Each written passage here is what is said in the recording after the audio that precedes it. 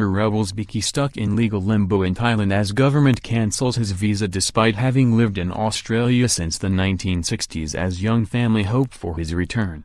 A senior Western Australian bikie member doesn't know when he'll return to home to his young family after federal authorities cancelled his residency visa while he was holidaying in Thailand.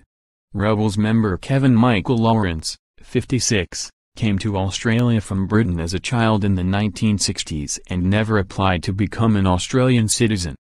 Mr. Lawrence left Australia last week to attend a motorcycle show in the Thai resort town of Pattaya and had no idea authorities cancelled his visa until he tried to board his flight home this week.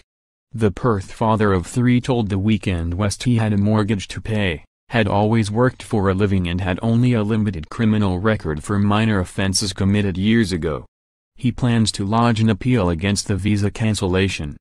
Mr. Lawrence was one of several senior rebels who flew to Bangkok on February 8. State President Nick Martin, and its Vice President Mark Rogers were stopped at the arrival gates and put on the next available flight back to Perth, according to the Weekend West. A spokesman for the gang claimed Mr. Martin and Mr. Rogers were shown paperwork detailing of their roles in the gang and criminal records by Thai immigration officials. The documents appeared to have been sent to them by the Australian Federal Police while the men's plane had been in the air between Perth and Bangkok. It's not the first time overseas-born bikie gang members have had their visas cancelled. The rebels' national president Alex Villiers lost his residency visa after flying to Malta for a holiday in 2014. Daily Mail Australia has contacted Australian Border Force for comment.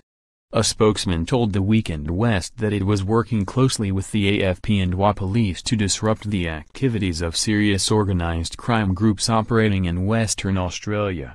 He added that a cancellation of a foreign national's visa will occur without notice if they are offshore.